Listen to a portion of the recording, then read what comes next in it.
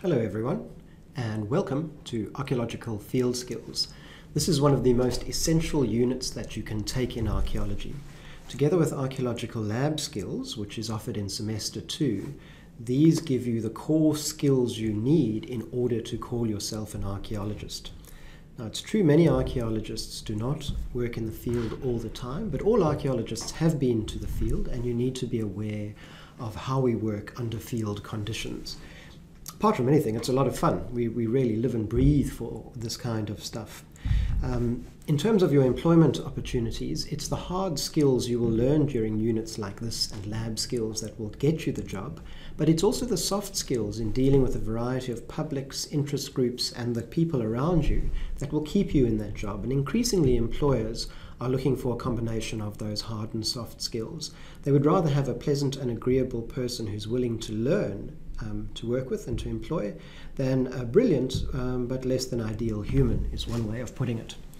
Okay, so on to this year's, the 2018 Field School.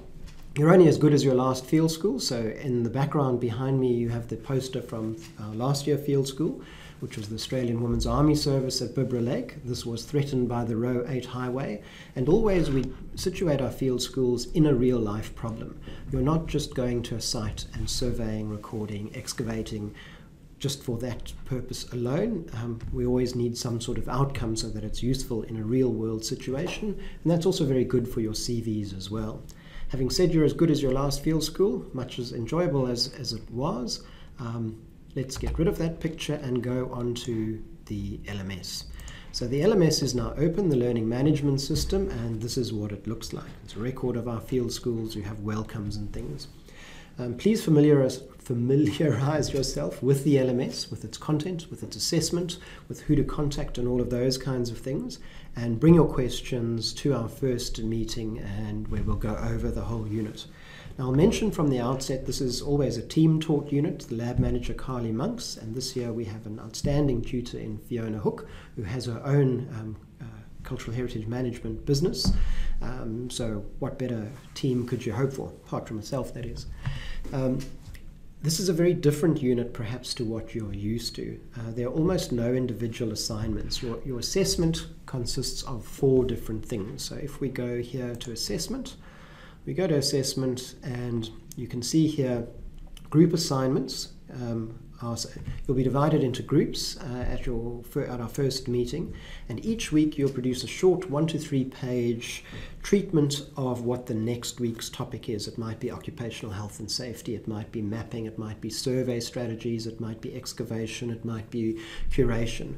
So what you're going to do is you're going to do the required reading for that week, you're going to meet as a group, and you're going to come up with that 1 to 3 page report which you submit electronically onto the LMS. Doesn't have to be perfect at all. This is just a work in progress. A lot of what we do in this unit is balance the constraints of time, money, skills, demands of the job, and do the best we can. There's definitely a minimum standard and there's an ideal standard, and we aim to be between those two. Sometimes you can work more carefully and sometimes you have to rush. So we're going to teach you some of those time and skill management issues during that course. So there's an ongoing set of group assignments each week that you hand in from week 2. We get into it straight away. Then is the field school. So the field school is between roughly the 1st and the 8th of April during the study break. It does require that you give up a day or 2 of your Easter break. That is a sacrifice. That again is something, if you're going to be a field archaeologist, you're going to have to do quite often. But more practically, we need a minimum of about 5 field days in order to give you meaningful content in the field.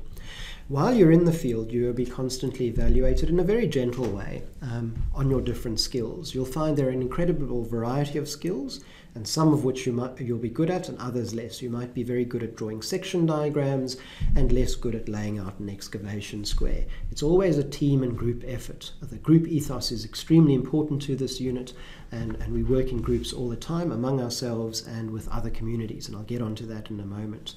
The one piece of individual assessment is your field notebook. You need to have a field notebook. There's quite a lot of resource material on field notebooks, and this will be handed in on the last day of the field school and assessed in a report given back to you. And then there is a final report, one final report. The whole group gets together, divvies up the work equitably under our guidance, and then you produce a single industry-grade final report on the field school.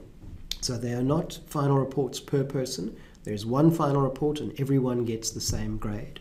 Now, I know some people, usually the high achievers, don't like this because they say the slackers then just cruise along. But this is how you work out there in the real world. And it's about team management. We do have checks and balances in terms of the tutors and unit coordinators and that. And in the past, groups have managed this very successfully. And that whole managing of getting more than a dozen people to contribute to a final report is a very sought after skill by employers. So those are the different forms of assessment for the unit. I'm not going to go through the whole LMS. There, for example, on the staff tab, you can see there's Carly, Fiona, and myself, where you can find us, where you can get hold of us. We love to talk archaeology anytime. We've got the schedule in terms of what's on each week. And the schedule is very simple. We basically do the stuff you do before you go to the field. We have the field school, and then the stuff you do after you go to the field, be it research design, safety and ethics, mapping, excavation. Then you have the field school, how we record and analyze finds, how we clean and curate the finds, publishing, working on the final report. So in other words, you get an idea of fieldwork as a process rather than just simply a field school. Note that there is a unit fee. We don't get any funding from the university, so there is a $200 incidental fee that covers things like food, and here is the portal through which you pay that. I'll go over that on Monday. The unit outline is slightly more comprehensive in terms of what it gives you in what's happening. So there are the contact details again. A lot of that is duplicated here, but this just has it in one place. What the learning outcomes are, all of that kind of stuff. Some recommended readings. We do have a textbook we like, the Archaeologist Field Handbook. The co-op has copies, the library has multiple copies, and this is one of the few times we do suggest you buy a book. This one will be good for now and for later on in your career as well. What have I left out? Okay, the field school itself. So this year we are working in conjunction with the UWA Future Farm, the Faculty of Agriculture, have approached us to say they have this property over here near Pingelly. So there's Perth, and you drive, very nice drive, about 2 hours from Perth, and you arrive to the Future Farm. The Future Farm has to be a sustainable farm by 2050, and this includes the human aspect. The farm has not been surveyed archaeologically. We've already had a site visit. There's some colonial remains. We're working with the local indigenous community who also have sites of significance on there, and no doubt through our foot surveys we will find some other remains. We'll be excavating part of a colonial farmhouse, and we will be staying on the farm. We will be staying in an old farmhouse and tenting. This is a field school where you go and you stay on the farm every day. And you sleep there every night. We cook our own food, and we work in groups like that. So in the day you get taught the technical skills, and all around that you get inculcated the social skills, how to work together in a pleasant way for a week or so. And we'll also be having a fair amount of interaction with the town of Pingelly.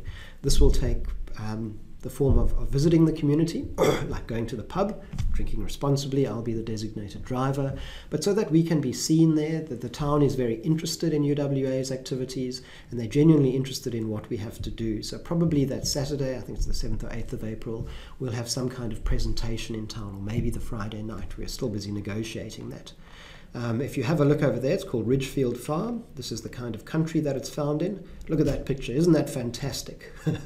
This chimney stack and nothing else around it. So what is happening there? There's another old farmhouse there. So this is one of the places we'll be excavating, and this hill over here, I think, probably has significant Aboriginal remains, and we'll be looking there and at other places on the farm as well. So there's information about the final report. I'm not going to go over a whole lot of stuff. There's an archive. You can draw off the dossier from last year's final assessment and report, which is there, and there are various other resources.